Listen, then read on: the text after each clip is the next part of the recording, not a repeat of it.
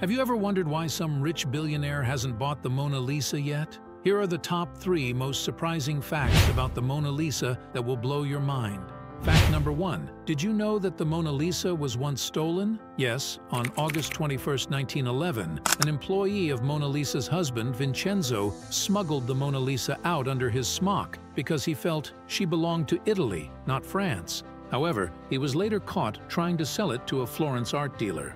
Fact number 2. We all know that Leonardo da Vinci painted the Mona Lisa, but not entirely. It was his assistant Gian Giacomo who took over the task of finishing it, along with many other paintings, after he passed away in the year 1519. Fact number 3. Why haven't private collectors bought the Mona Lisa yet?